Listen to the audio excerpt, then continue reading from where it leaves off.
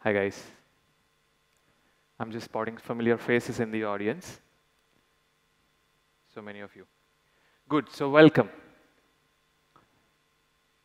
I was 9 years old when I saw my first magic show, a grand magic show. And I was amazed. How can they do that? How can you make a pigeon appear out of nowhere? And the thing that appealed to me the most was the hypnotism. The magicians brought some people on stage, they hypnotized them, and made them do anything that the magician told them. And I wanted to learn that. I said, if I can learn that, that would be so much fun. But do you guys recognize this picture? Anybody? No? It's a show called Magic for Humans on Netflix. It's an amazing show. I recommend you watch it. But my love for magic continued. When I was 13 years old, I actually learned hypnotism. I won't tell you what happened. For that, you can come and meet me later. But magic has always thrilled me. And the ability to talk to people, persuade them, that has been something that I've studied for a long time. But if any of you have liked magic and bought a magic kit, you will open the magic kit and you will see the instruments, you will try it out. Most likely, you will be disappointed. Why? Because you think, oh, it's so simple. Even I can do it. If it is simple, it's not useful. That is what we believe at times. But that is so untrue. Magicians, marketers, businesses, they all work on some simple principles, and those simple principles actually create magic on stage and off stage. Simplicity is so hard to get. But if you can put things in a simple way, they can actually be magical. And, when I was studying persuasion, I saw that persuasion is not new. Persuasion is not something that requires cutting-edge technology. Why? Because persuasion has been around from ever. You see all these big leaders, influencers, kings, all the people, philosophers, they have always used persuasion. And they didn't need Twitter or Instagram or Facebook. How could they do it?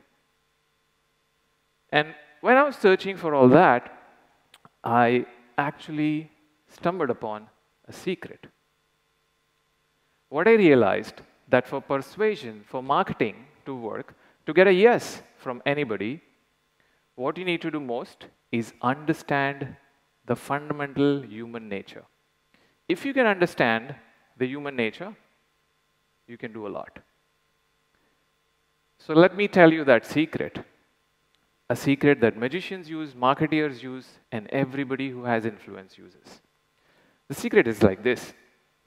People will do anything for those who encourage their dreams, justify their failures, allay their fears, confirm their suspicion, and help them throw rocks at their enemies. Very simple. 27 words. Yeah? Okay, you want to take a picture? Take a picture.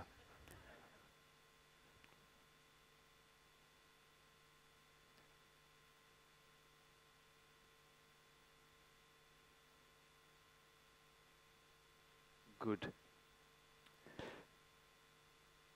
So, at this stage, and while we're thinking about this sentence and how it applies to us, what I would really love for you guys to do is to think about your audience. Think about your target.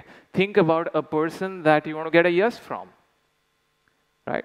Because you will come here, sit in your chair, learn something new, that's not going to make a difference. What's really going to make a difference is if you can go out in the world, talk to somebody, and get a yes from them. Would it? Yeah? So let's do that as an exercise. Think about one person.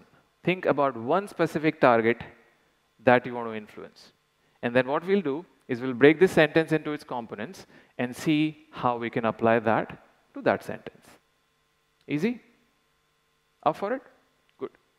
And if you've got notepads or your phones, you may want to do some work with me as we go ahead. So let's break it down. The first word is people.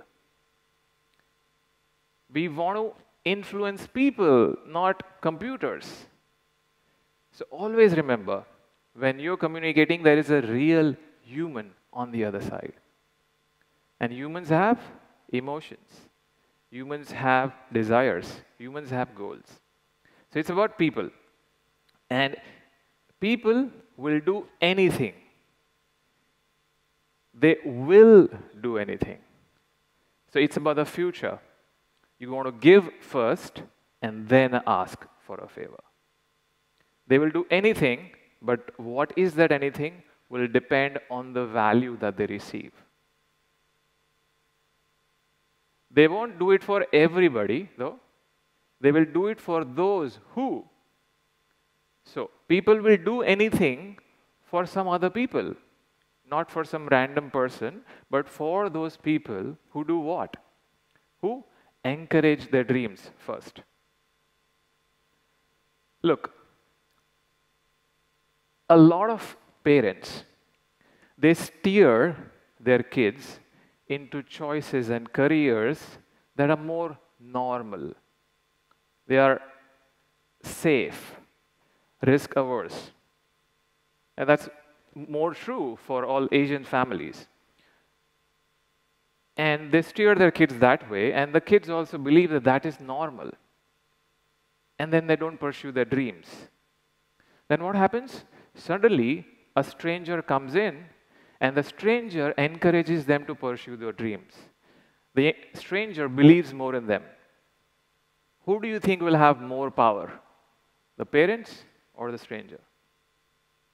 Makes sense, right? At this stage, I wanted to think about your audience, the person that you wanted to get a yes from. What are their dreams? What are their aspirations? What are their desires? What is it that they are out there to get? Take a moment, think about it.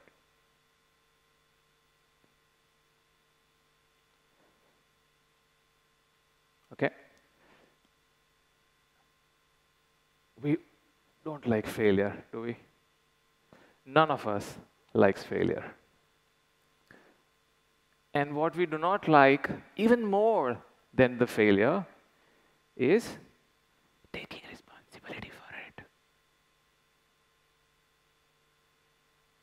We know that taking responsibility gives us power over our actions. It's true. It's a known fact. Yet, we don't want to take responsibility, and we want to blame it to some circumstance, we want to blame it to somebody else, and just move on. Okay? And we've seen this so many times. Have you seen politicians? What do? There is a failure. What do? Blame it on somebody else. Right? Justifying their failures. It's used again and again and again. The flip side is also true. So the flip side of like responsibility gives you power is also true. If you can assure somebody that they are not responsible for their failures, you will have influence over them. If they take responsibility for their failures, they will have power. If you assure them that they are not responsible, you will have power. So you want to justify their failures. In the world of marketing, the justification of failure is by softening the burden of the failure. So you can basically talk about, they did the right choice. In that particular situation, it was right for them to do that, right? Now, the next is allay their fears. Fear stops us from taking action. And it's possible that we will get like jammed. We can't take action if you're afraid. Telling somebody not to be afraid doesn't help. If I'm afraid getting up on the stage and you tell me don't fear, it's not going to work. What works with fear is to be empathetic and work with people until they get over their own fears. Okay? So we want to allay their fears. In marketing, how does this work? Anything that gets you quicker, better, faster results, that's removing, allaying your fears. Then we want to confirm their suspicion. Whenever somebody tells us something that we believe in to be true, is true, we feel a sudden surge of superiority. And that surge of superiority also comes in with another thing, that we feel good about the person who confirmed our suspicion. We start to like them. So, whatever is our dream, top marketeers will tell us, yes, what you thought is a hurdle in getting you to your dream is true. It's a hurdle. And use my solution to overcome that hurdle. So that's confirming the suspicion. Easy, isn't it? Anytime you're struggling with somebody, you always want people on your side. You want somebody to be with you to throw rocks at your enemies. Who's the enemy? It could be a situation, it could be a circumstance, it could be anything. But if you can think about your audience once again and think about what is that enemy that they want to slay, and if you can be with them while they slay their demon together, you are their friend. You become their partner. So let's do a test. Think about a person in your life that you have a great chemistry with. Somebody like very close to you, you have great chemistry with. And check which of these 5 things apply. Do they encourage you in your dreams? Do they justify your failures? Do they help you throw rocks against the enemy? Do they confirm the suspicion? Most likely, you will be checking multiple boxes.